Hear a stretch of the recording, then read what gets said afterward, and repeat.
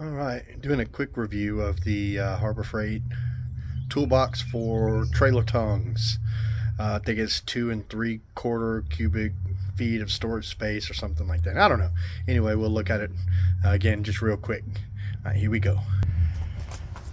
All right, here it is. Already mounted on my load trail. See the hinges. Got a pretty good latch. There's comes with keys so you can lock it up with the handles. Got a gas strut that opens it up.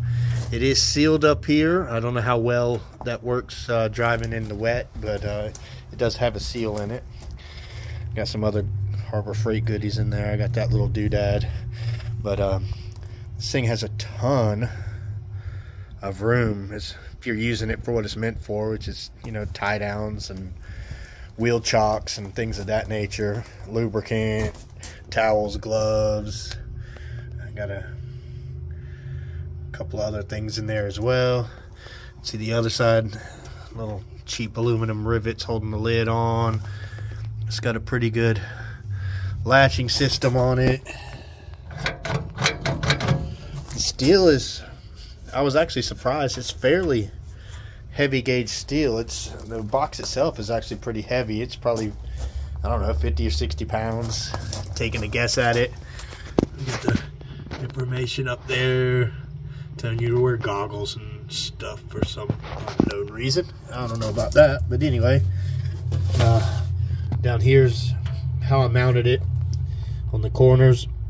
Drilled through the trailer tongue material, dropped the bolt through there, tightened it up. I used lock nuts on it so they won't vibrate out. Same thing over here. One here, one back here as well. And I guess that's about it. Would I suggest it? Yeah, I think I paid $159 for it. So it wasn't the cheapest one out there. There were some cheaper ones on Amazon. I don't know. I'm happy with it. It works good. It's heavy duty. It feels like it'll hold up for a while, and it might actually add some rigidity to the A-frame a little bit too, because like I said, it is some pretty heavy gauge steel. So if you've been looking at one of these Harbor Freight tongue boxes, go for it. You'll be happy with it. It's not too big. It's definitely not too small. Doesn't break the budget. It's not too bad on expense, and it ticks all the boxes. So go grab you one if you've been looking at it and waiting for some confirmation.